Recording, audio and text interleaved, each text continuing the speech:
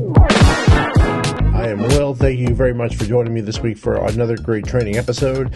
And this one was very interesting because I have been asked, how do we make our thumbnails? Because obviously making YouTube thumbnails are important. And I figured it ties into the training that we're doing because every single thumbnail you have seen on our channel has been made here in Keynote. I've done every single one of them, and I wanted to show you how I'm doing it. In fact, I'm going to make the one for this episode. So I just wanted to look through some of our ones that we have created, but all of them are done right here inside of Keynote. So it's just basically taking stuff from the web and moving things over and then just cutting them out using a lot of the removing the background effect, the alpha channels, and just using our different text. So I just wanted to go through all the different things that we normally do for these episodes. So we're going to create a brand new Keynote. Now, the first thing I want to talk about is what the rules are for a thumbnail, because I think it's important. So I'm going to go to Safari, and I have a little guideline here that they want you to use, and this is from one of the websites. But basically, they want you to use a thumbnail size of 1280 by 720, which is regular at 16 by 9 widescreen aspect ratio. The thumbnail size has to be a minimum of 640 pixels wide, and the thumbnail image should be under 2 megabytes.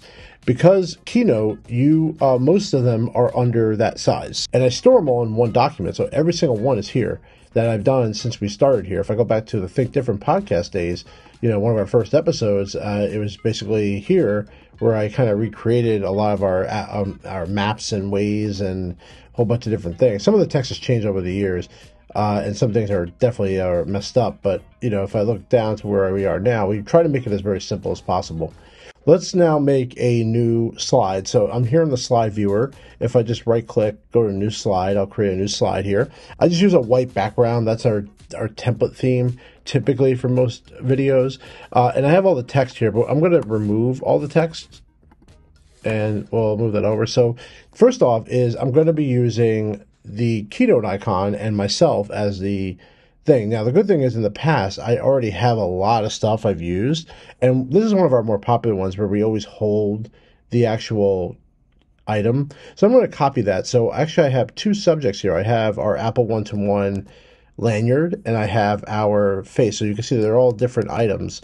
And going back to some of the things we've done before is we have grouped things together to keep them the same. So I want really this icon and this icon of my head to be identical, and I'm going to just right click, and then there's an option called group. And now when I just move this, they're sized together. That makes things much easier. So I'm going to copy this. I'm going to go to copy. I'm going to scroll down to this thumbnail. I'm going to go to paste. And as you can see, it brings it right over. Now, because sometimes I want to be on this side instead, obviously my hand is different. So what I'm going to do is format. And there's a flip feature. And as you can see, there you go. It just flips it around. The problem with that, though, is you can see the Apple one-to-one is messed up. This is where a group doesn't always work out. So I'm going to right-click, ungroup, and then I'm just going to do my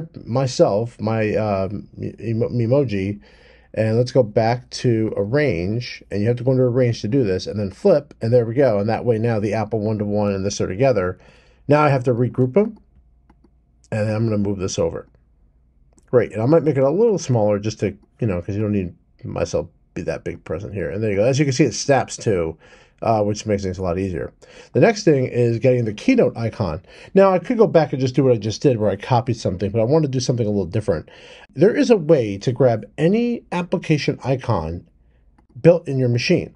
So if we go to applications, every single icon that's here, you can actually pull directly from Finder.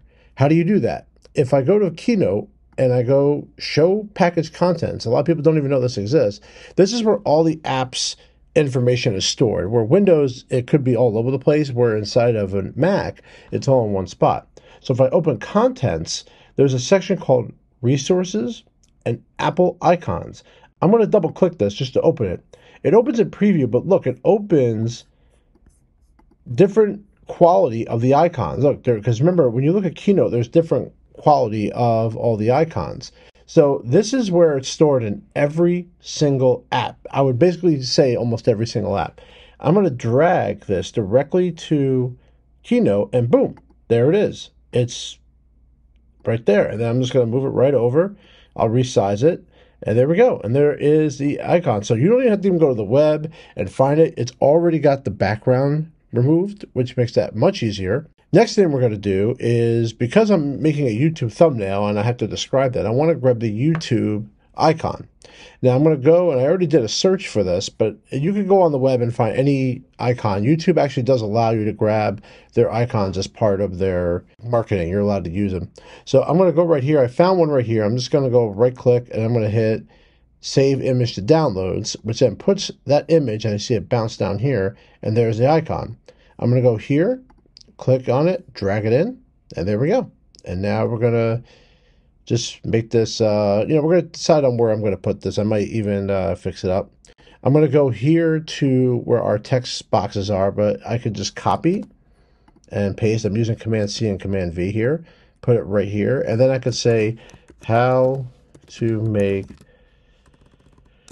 YouTube thumbnail in Keynote. There we go. And then I could just move this down here. And our stuff is really quite simple. We really don't go over the top with some of these things. And then maybe instead of a white background, maybe I want to do something else. So I would like to go on our YouTube page. And then I'm just going to grab like something like this where it has all of our icons. And I'm going to do like a screenshot. So what I want to do is, there's a few ways you can do this, but I'm going to give you the easiest one. It is going to be using a command keystroke. It's Command Shift 3. And what that did is it just made a screenshot right down here on the bottom, and then it's going to disappear. And then what that does, it saves it directly to the desktop as a default. And we'll see that disappear in a second. My arrow's on it, so it's kind of moving around. So what I'm going to do now is that just created a screenshot of the entire display. Now you can do another one where it's Command Shift and 4, but I'm going to move my arrow on the screen, and then you'll see my arrow just turned into like a bullseye. And that is because now I can click and drag a field, and then when I let go, it creates a screenshot that way. So there's two ways I just showed you how to make a screenshot. You could of something on your screen. You could do Command Shift 3, which does the entire display, or Command Shift 4. I'm going to do my mission control, swipe over, and now we have to bring that, and I want that to be in the background. So I'm going to go grab Finder. I'm going to go into my desktop. I'm going to take the second screenshot because I don't want the whole display. Obviously, then I have to do some cropping. So I'm just going to take this part of it, and I'm just going to drag it somewhere on the outside because I don't want to drag it on top or hide anything. I want to keep it like very noticeable. There we go. And now I'm going to move this around. It's going to cover up everything, which is fine. I'm going to be fixing that in a second. So there we go. Now, final step is I'm going to put this backwards. So there's two options in a range. There's back and backward. Back will automatically put it directly as the most furthest back part of all the items that are on the screen, all the objects that are on the screen.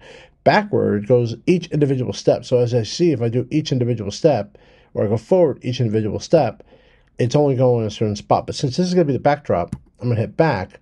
So now it's behind it, but it's so hard to read the text. So I'm going to go to Style, and there's an opacity, and I'm going to knock that down a lot, like this. That way we can still read everything here. Here's a YouTube icon. Here's me showing how to make a YouTube thumbnail in Keynote. And I really am happy with this. Honestly, like I said, I don't go crazy on this. I might just fix a little bit of this guy. He might be just needing a little bit of space. There we go. By the way, you can go using your arrows. You can go up and down, like ruler by ruler, which is really great. So that way you can be very specific where you want to be. Because sometimes the snapping is a little too much. So I'm going to go up a little bit. There we go. I'm going to just move this over a little bit there. Great. And I'm pretty happy with that, honestly. So I'm really happy with this look of it. I think this is going to be our thumbnail for this video. And I just wanted to show you real quickly that you can make thumbnails in Keynote or even PowerPoint, whatever. I don't care what you're making it in. I just think it's very simple. And a lot of times people will use Photoshop and other items that, to be honest, I think are a little over the top, and I don't think we need to. I think we already have simple, already built-in solutions that could do this. And then the last step I have to do is export this. So I'm going to go to File, Export to, and then there's Images. Now, When I do that, by default, it wants to export all slides or from 1 to 209. I have that many thumbnails. That just shows you how many videos we have. But I only need the last one, so I'm going to change it from 1 to 209. JPEG high quality is fine. It works perfectly fine with that. I'm going to hit save, and then I'm going to create a folder for this. So in our Think Different folder here, I have a new folder. Let's now call this Making YouTube Thumbnail. Great. Create that. Save as. Now I have to make the name for this. So I'm kind of going to do the same name, Making YouTube Thumbnail in Keynote. Sometimes I know sometimes save as, when you're saving files, the wording could be a little long, but I think it's a great way for you to search for everything. So I'm going to hit export, and then I'm going to go directly to Finder. Let's go to the Think Different Podcasts. I just keep everything in the same spot, even with the old podcast icon. And if I double click and then I open it up, and there it is.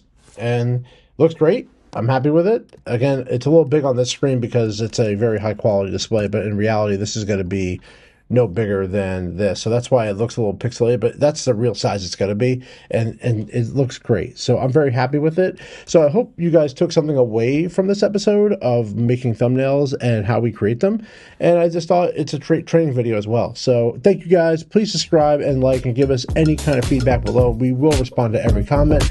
I do appreciate it. And I love every single one of you. I would like to take this opportunity to thank you for viewing our content. Don't forget to click the like button and subscribe so you can see all our training videos as well as links to download our podcast.